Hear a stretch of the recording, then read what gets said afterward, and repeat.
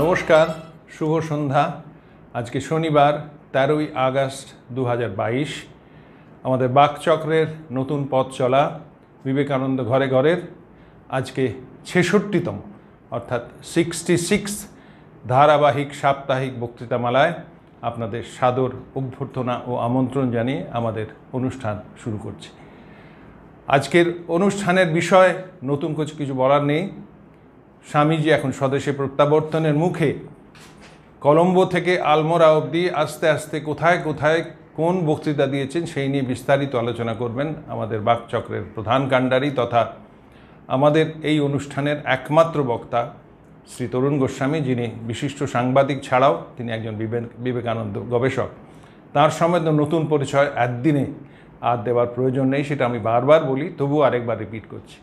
তা আজকে সুতরাং আমার ভূমিকারও বিশেষ প্রয়োজন নেই, তবুও তরুণবাবুর কারণেই আমি ভূমিকাটা করছি, এই জন্যে যে অনুষ্ঠানটাকে একটুখানি অল্প হলেও একটা ওপেনিং সেরিমনি যেটাকে বলে আর কি, একটা অনুষ্ঠানের উদ্বোধনী একটা কোনো ওয়েলকাম অ্যাড্রেস করছেন আমরা করি।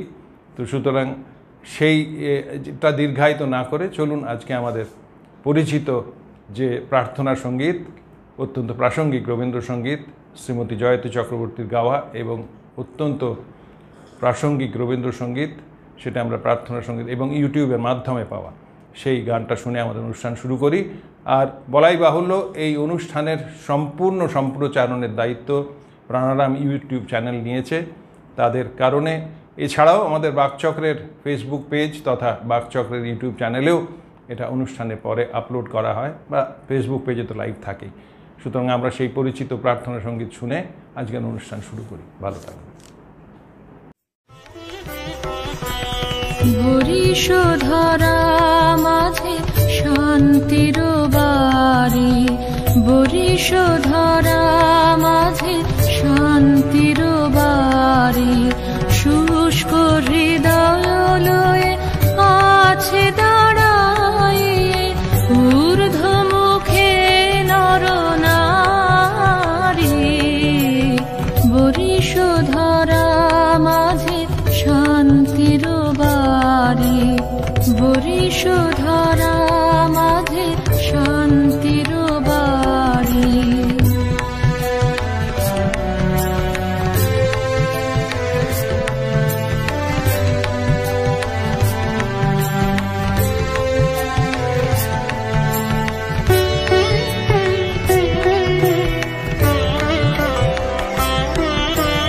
না থাকে অন্ধকার, না থাকে মোহপাপ, না থাকে শোক পরিতাপ, না থাকে অন্ধকার, না থাকে মোহপাপ, না থাকে শোক পরিতাপ। হৃদয় বিমল হোক, প্রাণ সবল হোক, বিঘ্ন দাপসারি, বরিশধরা মাঝে শান্তির বাড়ি, বরিশধরা মাঝে শান্তির বাড়ি।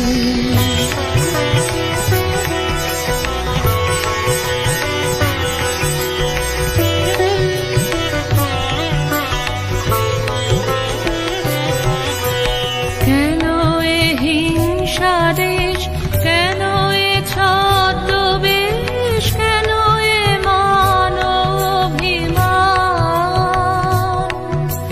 কেন এ হিংসা দেশ, কেন এ ছদ্মবেশ, কেন এ মান অভিমান।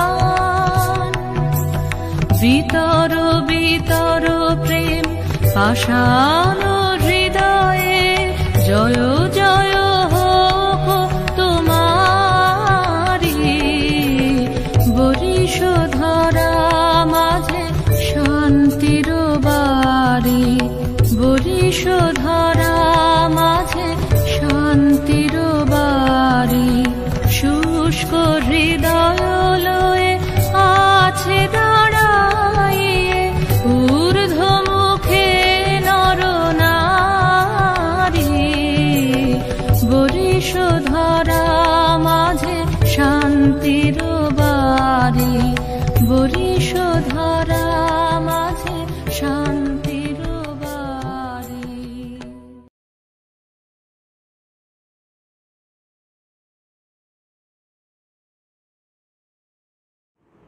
নমস্কার।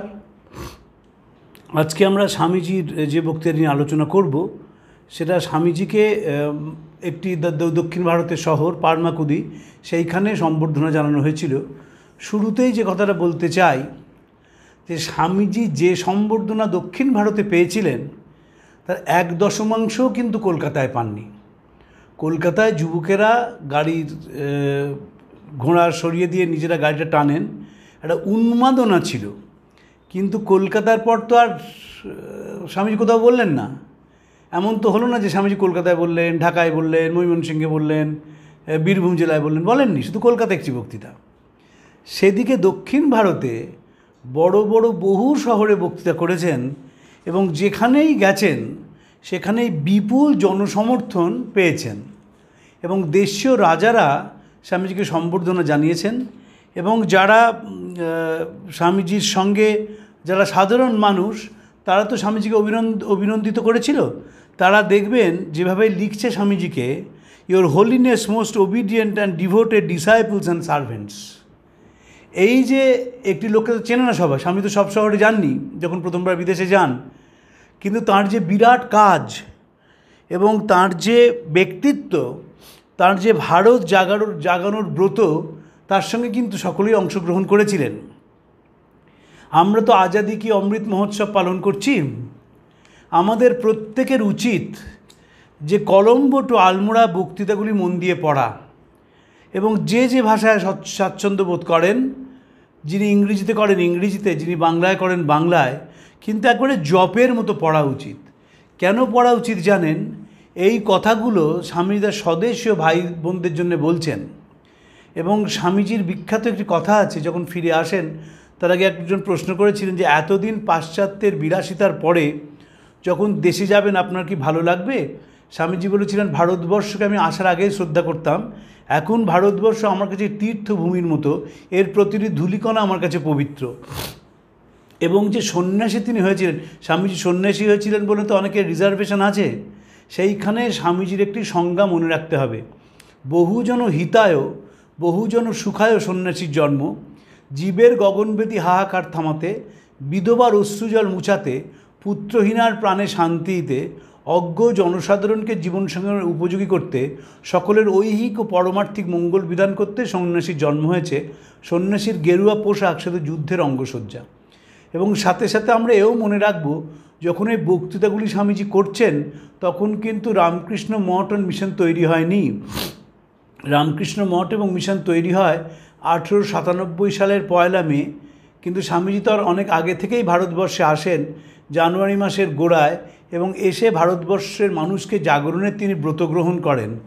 এবং সেই যখন ভারতবর্ষকে তিনি জাগাচ্ছেন, তিনি বারবার বলেছেন যে ভারতবর্ষ জাগছে, তিনি দেখছেন ভারতবর্ষ জেগে উঠছে। একটা জাতি যে 1757 সালে তার স্বাধীনতা হারিয়েছিল এবং 1757 সালের পর থেকে 1857 সালে সিপাহী বিদ্রোহ হয়। সিপাহী বিদ্রোহের পরে ক্ষমতা চলে যায় ইংল্যান্ডের রানী ভিক্টোরিয়ার হাতে। তারপরে নানা ছলে বলে কৌশলে ইংরেজরা আমাদের স্বকীয়তাকে নষ্ট করে দেওয়ার চেষ্টা করে। স্বামীজি বলছেন এত বাধা সত্ত্বেও ভারতবর্ষ জাগছে এবং তিনি গভীর আগ্রহে ভারতবর্ষে সেই জাগরণের জন্য অপেক্ষা করছেন। And I am অ্যাংশিয়াসলি waiting for the day when mighty minds will arise, gigantic spiritual minds who will be ready to go forth from India to the ends of the world and teach spirituality and renunciation, those ideas which have come from the forest of India and belong to the Indian soil only. এই যে রিনান্সিয়েশন, এই কথাটি পাশ্চাত্য অভিধানে নেই।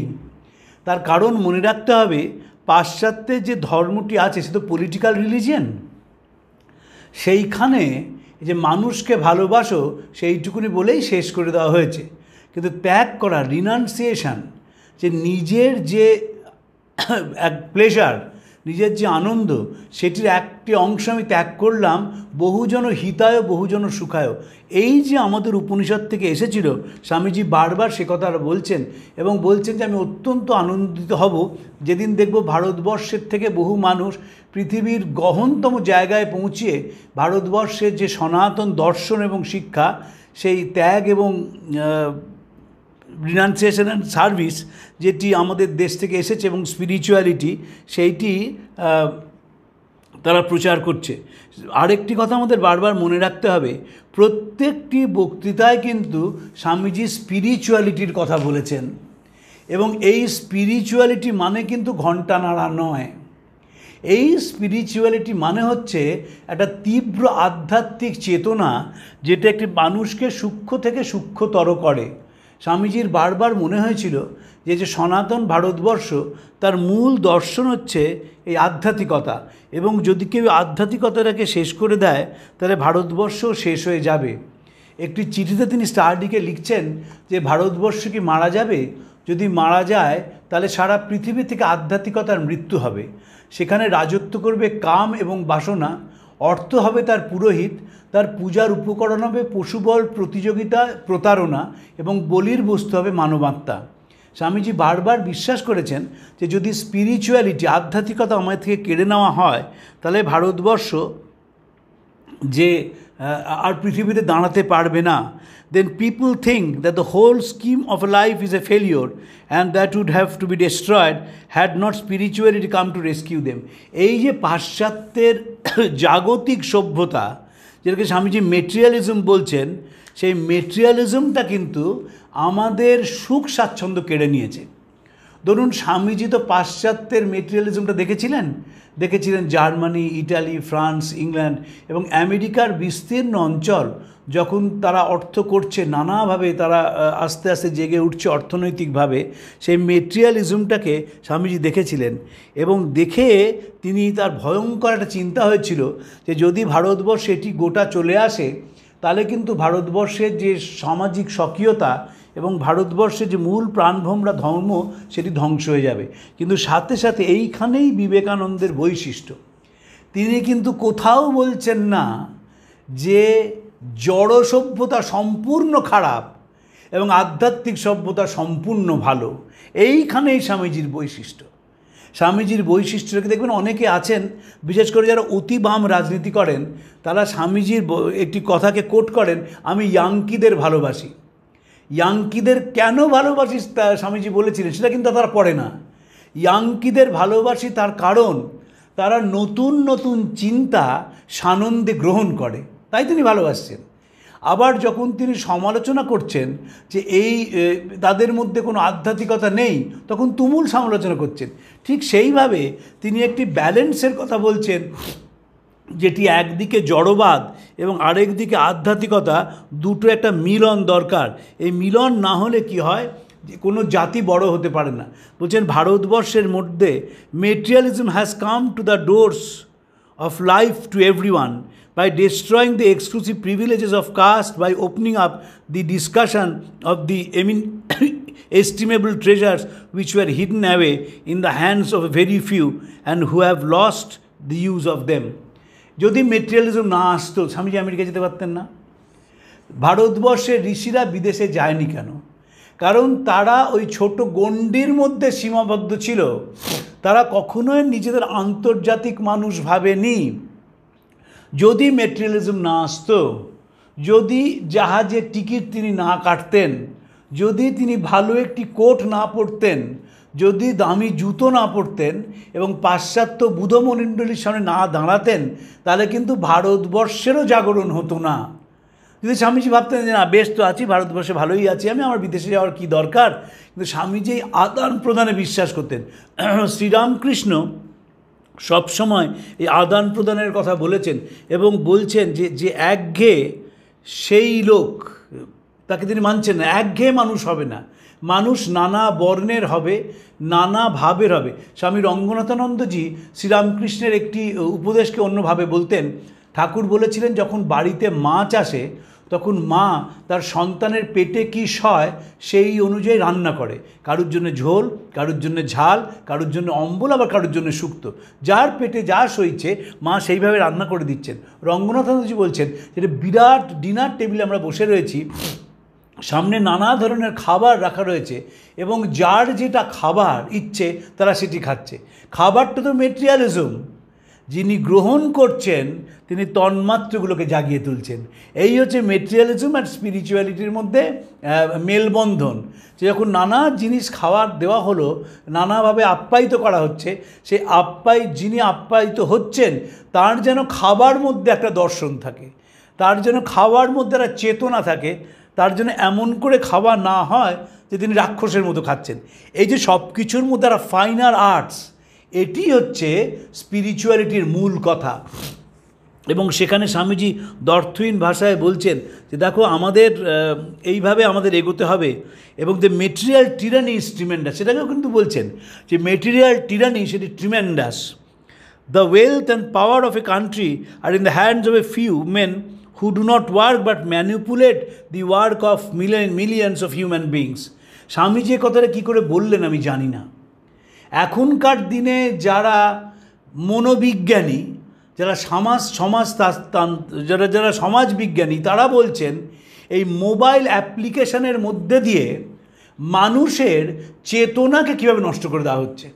আগে কী হতো, আপনারা বই পড়লেন, বইটা মাথার মধ্যে গেল, ধরুন আপনি বেলুন রাজার দেশে পড়ছেন, বেলুনে করে দুটি বাচ্চা সেই বেলুন রাজার দেশে চলে গেছে, কল্পনার জগৎ।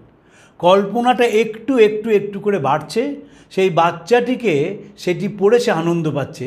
মোবাইল অ্যাপ কী হচ্ছে, যেটা 3 ঘন্টা ছিল সেটা 3.5 মিনিটে চলে এলো, 3.5 মিনিটেই তার মধ্যে দিয়ে হরমোন সিক্রেশন হলো, 3.5 মিনিটের মধ্যে দিয়ে তার চিন্তাটা এমনভাবে অ্যাফেক্ট করলো যে সে আস্তে আস্তে এক্সস্টেড হয়ে গেল। যে কারণে দেখবেন যারা অনেকক্ষণ মোবাইল ব্যবহার করে যে কোনো বয়সের, তাদের একটা বড় অসুখ হচ্ছে, তাকে বলছে স্লিপ অ্যাপনিয়া, ঘুম হচ্ছে না। রাত্রি যে শুয়ে রয়েছে ভাবছে এই বুঝি মোবাইলটা কেউ মেসেজ করবে, এই বুঝি মোবাইলটা শব্দ হবে, এই বুঝি কোনো ফোন আসবে, ফলে তার ঘুমটাই হচ্ছে না। স্বামীজি সেটি কী করে সে যুগে ধরেছিলেন ভগবান জানে। The material টিরানি is tremendous. Material টিরানি শব্দটা কোনোদিন শোনেননি, কার্ল মার্কসও ব্যবহার করেননি, কিন্তু যিনি জড়বাদের অতখানি বিরুদ্ধে ছিলেন তিনিও কিন্তু এই টিরানি শব্দটি ব্যবহার করেননি। এখন অত্যাচার, একটা ধ্বংস, material টিরানি is tremendous. The wealth and power of a country R in the hands of a few man who do not work but manipulate the work of millions of human beings. ভারতবর্ষে এখন অর্থনৈতিকবিদরা বলছেন যে ভারতবর্ষের 65% wealth মাত্র 10টি পরিবারের হাতে আছে, আর বাকিটা হচ্ছে রিমেনিং ইন্ডিয়া। ফলে যে ইনইকুয়াল ডিস্ট্রিবিউশন অফ ওয়েলথ ভারতবর্ষের একটা পিছিয়ে পড়ার এবং যন্ত্রণার বড় কারণ। স্বামীজি সেটা সে যুগে ধরেছিলেন এবং সেটিকে অপূর্বভাবে ব্যাখ্যা করছেন এবং বলছেন দেখো দুদেশেই দুরকমের অত্যাচার। পাশ্চাত্যে কিসের অত্যাচার? পাশ্চাত্যে টিরানি অফ দি শাইলক্স। শাইলক একেবারে একটি শেক্সপিয়ারের চরিত্র, তার মতন সে ভয়ঙ্কর, সে রক্তচোষা। আর আমাদের এখানে কিসের অত্যাচার? টিরানি অফ দ্য প্রিস্টস। দুটোই কিন্তু টিরানি, একটি আধ্যাত্মিকতার নামে অত্যাচার আর একটি জড়বাদের নামে অত্যাচার। আসলে এই অত্যাচারী মানুষরা বিবেকানন্দের চিরকাল সমালোচনার বস্তু। টিরানি অফ দ্য প্রিস্ট কিন্তু কম কথা নয়। দক্ষিণ ভারতে যেখানে স্বামীজি বলছেন সেখানে এমন কুপ্রথা ছিল যে সেটি কহতব্য নয়, এবং এখনকার দিনে সেটা ভাবলে শিউরে উঠতে হয়, কিন্তু সেই প্রথাটি ছিল এবং সেই প্রথাটি নেতৃত্ব দিয়েছিলেন এই পুরোহিতকুল। এই পুরোহিতকুল নানাভাবে, ধরুন আমাদের এখানে সে অনুপমা দেবীর বিখ্যাত লেখা আছে যে খুব গরম পড়েছে, জল তো বিধবাদের দেওয়া হতো না, বাল বিধবা, বলছে জল খেলেই নাকি সব নষ্ট হয়ে যাবে। ফলে তারা সে এমন কষ্ট গরমের দিনে যে তারা মাটি চেটে চেটে সে তৃষ্ণা নিবারণের চেষ্টা করছে, আর বাড়ির অন্য সবাই কিন্তু চোদ্দ লেজ্জ পেয় করে খাচ্ছে। এই যে টিরানি অফ প্রিস্টস, এই টিরানি অফ প্রিস্টও কিন্তু স্বামীজি ছাড়া আর কেউ বলেননি। এবং এইখানেই স্বামীজির বৈশিষ্ট্য যে স্বামীজি কাউকে রেয়াত করে কথা বলতেন না। তিনি যদি বলতেন যে শুধুমাত্র পাশ্চাত্যের জড়বাদী সভ্যতা সেটাই একমাত্র খারাপ এবং ভারতবর্ষের যে আধ্যাত্মিক চেতনা সেটাই একমাত্র ভালো, তাহলে আমরা বলতাম যে স্বামীজি হচ্ছেন একটি রিভাইভালিস্ট। তার বৈশিষ্ট্যটা কোথায়? তিনি সিনথেসিসে বিশ্বাস করতেন, তিনি দিবে আর নিবে, মেলাবে মিলিবেতে বিশ্বাস করতেন, এবং যখন তিনি কোনো কথা বলেছেন তখন তিনি দুয়ের ভালোটির মেলাবার চেষ্টা করছেন। বলছেন যদি এমন কোনো রাষ্ট্র করা যায় যাতে ব্রাহ্মণের জ্ঞান, ক্ষত্রিয়ের শৌর্যবীর্য, বৈশ্যের সম্প্রসারণ ক্ষমতা এবং শূদ্রের সাম্যের আদর্শ বজায় থাকে অথচ তাদের দোষগুলি থাকে না, সেটি আদর্শ রাষ্ট্র। এই বিবেকানন্দের বৈশিষ্ট্য। শেষে বলে দিন অথচ দোষগুলি থাকে না। সেখানে ব্রাহ্মণের জ্ঞান, সেখানে ক্ষত্রিয়ের শৌর্যবীর্য, সেখানে বৈশ্যের সম্প্রসারণ ক্ষমতা, সেখানে শূদ্রের সাম্যের আদর্শ, কিন্তু কোনো দোষ নেই। এই যে দোষ নেই কথাটি বললেন, সেখানেই স্বামীজির অরিজিনাল থিঙ্কিং। ওই যে বারবার তিনি চিঠিতে লিখতেন না, আমাদের গুরুদেব ছিলেন মৌলিক, আমাদেরও মৌলিক হতে হবে। এই চিন্তাগুলো মৌলিক চিন্তা। টিরানি অফ দ্য প্রিস্ট মৌলিক চিন্তা, টিরানি অফ মেটেরিয়ালিজম মৌলিক চিন্তা, যে শুধুমাত্র জড়তা যদি আসে, জড়বাদ যদি আসে আমাদের ভাসিয়ে নিয়ে চলে যাবে, এবং শুধুমাত্র আধ্যাত্মিকতা যদি আসে সেখানেও আমরা শেষ হয়ে যাব। তা আমাদের কি বলছেন, কি দরকার আমাদের? Strength is goodness, weakness is sin. If there is one word that you can find coming out of the bomb of the Upanishads, bursting like a bombshell upon masses of ignorance, it is a word of fearlessness. ভয় শূন্য হও, এটি পরাধীন জাতিকে বলা খুব কঠিন, কারণ তারা তো সবসময় ভীত সন্ত্রস্ত। এখনও কিন্তু যদি সমাজে দেখবেন মানুষ এই ভয়ের থেকে বেরোতে পারছে না। আমরা যেখানে থাকি, যেখানে এই আলোচনাটা হয়, সেটি রাজাবাজারের প্রাণকেন্দ্র ষষ্ঠীতলায়। যদি এই গলি থেকে একটু রাস্তায় বেরোন, দেখবেন যেভাবে মানুষ হাঁটছে, যেভাবে গাড়ি চলছে, যেভাবে অটোরিক্সাগুলো যাচ্ছে, তাতে কি করে প্রাণটা বেঁচে আছে মাঝে মাঝে এটাই আমাদের চিন্তা হয়। কিন্তু কেউ প্রতিবাদ করে না, কারণ এই ফিয়ারলেসনেস তো হতে পারেনি। সবসময় মনে হয় আমি যদি প্রতিবাদ করি তাহলে আমাকে অত্যাচার করা হবে, মারা হবে, কি দরকার বা প্রতিবাদ করব না। এই যে বছরের পর বছর মেনে নেওয়া হচ্ছে, মেনে নেওয়ার ফলে কি হচ্ছে, এটা একটা অ্যালার্মিং প্রপোর্শন হয়ে গেছে, কেউ প্রতিবাদ করছে না। এমন হতো যদি 20টি লোক রাস্তার মোড়ে দাঁড়িয়ে চিৎকার চেঁচামেচি করতো যে ঠিক মতন গাড়ি চালাতে হবে, দোকান দিয়েছো ঠিক আছে, কিন্তু দোকানটা এমনভাবে হবে না যে পথচারীরা হাঁটতে না পারে, তাহলে দেখতেন এর পরিবর্তন হতোই, সব জায়গায় পরিবর্তন হতো। আমরা প্রতিবাদ করতে শিখলাম না, তার কারণ আমাদের ভেতরে একটা ভয় কাজ করতে লাগলো। ইংরেজ আমলে সূর্য সেনের মতো বিপ্লবীকে গ্রামের লোকেরা ধরিয়ে দিয়েছিল, তার কারণ কি? ওই সেই তারা ফিয়ারলেস হতে পারেনি।